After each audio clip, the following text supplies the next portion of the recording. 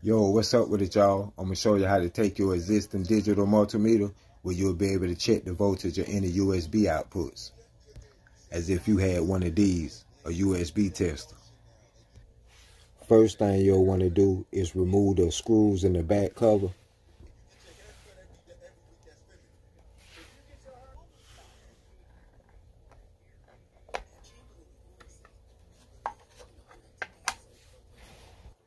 Then you'll want to grab whatever drilling tool that you may have and drill a hole on either side of your digital multimeter where you'll be inserting your cord at, just like you see mine.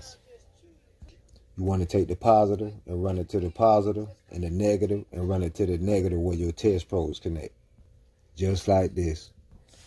Replace screws and back cover, and voila, there we go.